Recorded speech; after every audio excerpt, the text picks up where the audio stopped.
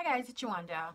I just wanted to give you a little bit of an intro to this part of the course, which is all about mental fortitude, getting your mind right to set you up for success.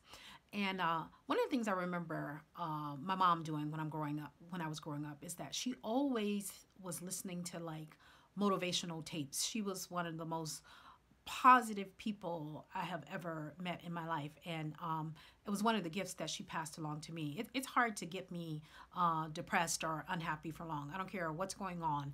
I have this great ability to shake things off, and I'm just happy by nature.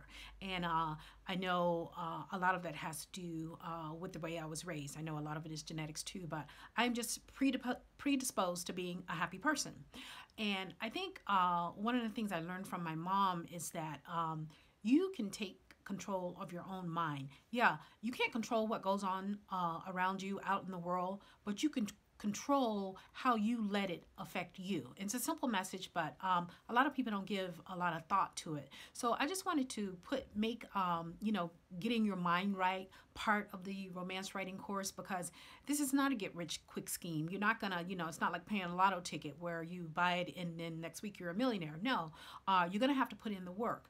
And but I liken romance writing to having a lotto ticket in your back pocket, simply because for me, it's some of the easiest money I've ever made as a writer, and it's because the audience is already there. All you have to do is serve them up on a little platter a good book, and they're gonna buy. It's not like a big decision where you're spending hundreds of dollars for something. It's 3, 4, 5 bucks. If they like your blurb, they're gonna buy. So I want you to keep that in mind, and to go through. There are 4 things that are in this part of the course that I tell you to do to get your mind right for it. And they're very simple. Doesn't cost any money. Doesn't even cost a lot of time. They seem very simple, but often it's the simplest things that work the best. And if you incorporate this into your daily life, if you make this a habit, you will find that you are much more productive and you are achieving all of your dreams, because success doesn't start with the right program or the right mentor or the right, being in the right industry.